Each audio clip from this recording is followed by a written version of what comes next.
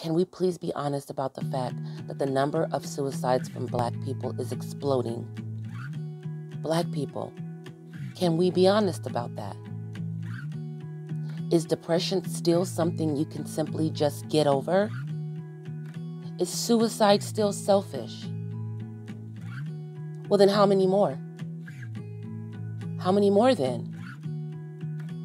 How many more then?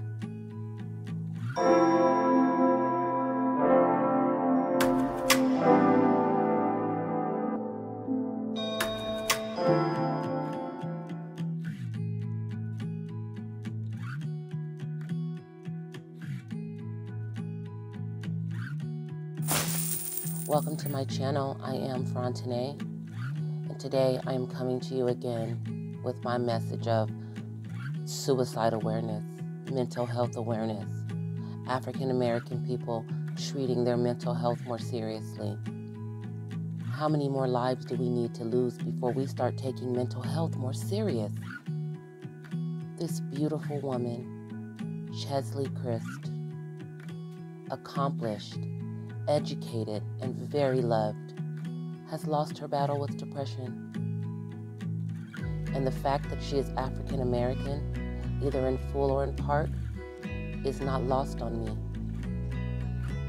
Black people have this toxic relationship with our mental health that we have had for so long. And this toxic relationship is so deadly. When will we stop suffering from this treatable illness by acting as if it's not real? Acting as if what we've been doing is going to work. It is not. Can we please be honest about the fact that the number of suicides from Black people is exploding? Black people, can we be honest about that? Is depression still something you can simply just get over? Is suicide still selfish? Well, then how many more? How many more then? How many more then? Well, how many more then?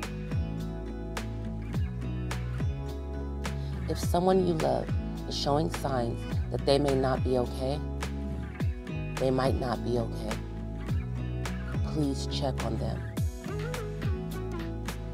Here are some of the things to look for. If they are saying things like, I don't want to live anymore, I can't take this hurt anymore, don't think they're being dramatic. Don't treat it as if they're not serious. They very well may be. Treat it as an emergency, because it is an emergency. Or if they are suddenly giving away their possessions, or saying very final sounding goodbyes, do not ignore that. Treat it as an emergency, because it is an emergency. I have left some resources below. Please use them.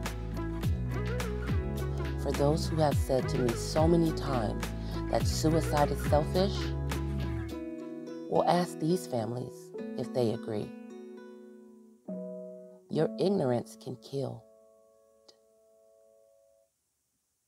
Ask the loved ones of Cheslie Kryst, is suicide selfish? Ask Regina if suicide is selfish. Ask her about her son, her baby, her only child, Ian Alexander Jr. Ask her if suicide is selfish. Ask Sinead O'Connor about her son, Shane LUNNY.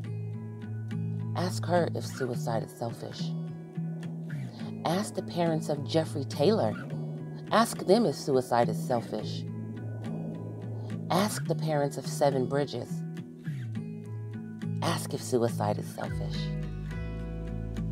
The list of names I could say is a list far too long.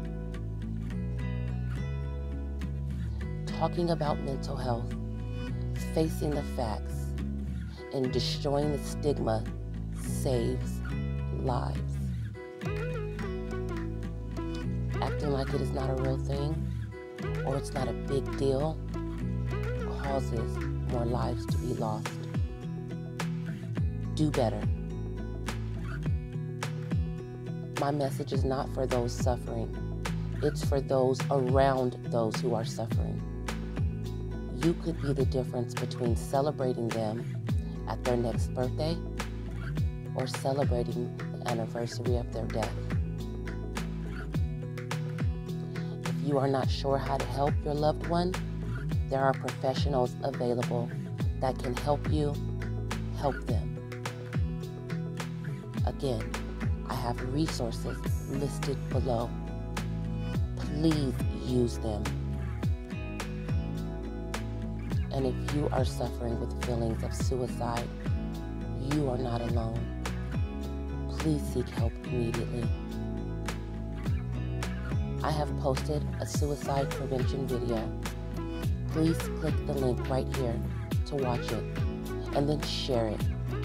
This message is too urgent for it to not be shouted from the rooftops. Not one more life.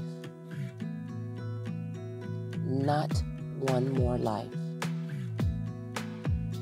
Not one more life. You are loved. You are needed. I am here. Please fight.